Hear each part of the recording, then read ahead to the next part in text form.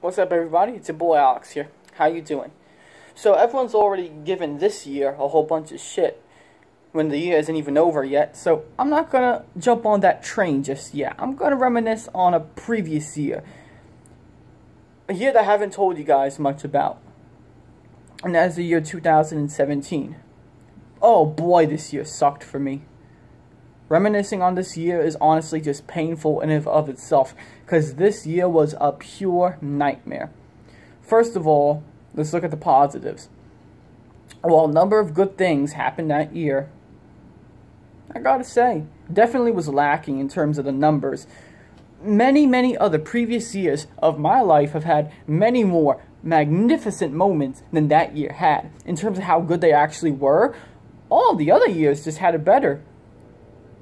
The year following 2017 had it better. The year prior to 2017 had it better. They're all just better in terms of the positives. Now let's look at the negatives. In my lifetime, at least, I don't think a year's had so many negatives to make a year as bad as 2017 was. That year had so many bad things in it, and in terms of how bad they were, worse than any other year of my life, by far. And if you count this year so far, in my personal life at least, yes, they are honestly even worse. I was so bad at handling depression. Like, honestly, at times I just felt like I was completely lost. You know, because of the good things that happened way earlier in the year. My ego drove me down. And now, I was just, I felt worthless, to tell you the truth. That year just destroyed me. Honestly, I thought I would never get out of it. I did, but geez, it really changed my perspective on what not to do as a human being. And I also look back at the reputation. Like I already said, or at least, as I think I already said at least, the year doesn't have a very good reputation when I look back on it. I don't remember it as a good year. As a matter of fact, I remember it as a very bad year. And honestly, on top of that, if you survey a group of 100 people, 1,000 people, what did they think of the year 2017? Years later. And sorry, I have an itch with my nose. That's why I've been, like, moving it. That's off topic. If you ask a group of people what they thought of that year, I guarantee you at least half of them will respond with something quite negative. That year is just overall an unpopular year, and it really tells you something. It tells you that for a lot of people, maybe even most people, there was something about that year that just made it such a bad year. And oh boy, I think we can all, really feel that looking back on it. You hear that name and you're just like, oh, yeah.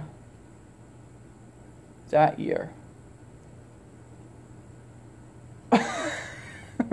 You just had these terrible flashbacks because it was just shit. The year was just shit. So much went on that year. So much went on. And it dumbed you down. It dumbed you down. You felt like you were never going to get out of the crap. Eventually we did, but you felt like you were never going to get out of it. And overall, it just sucked. And lastly, let me talk about the grades. The first half of that school year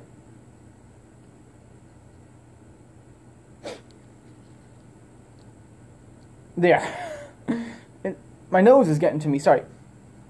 But the first half of that school year was when I was in the second half of grade 8.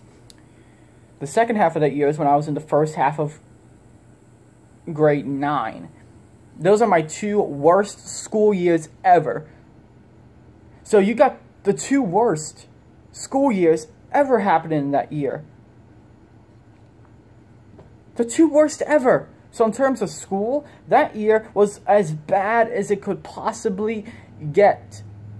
That year was a hellhole. And as I say with many things I've gone through, I feel so bad for anybody who's had to go what I went through that year. Because I'm gonna go insane thinking about it. Simply put, you wanna know what I gotta say that year? It's your boy Alex, signing out.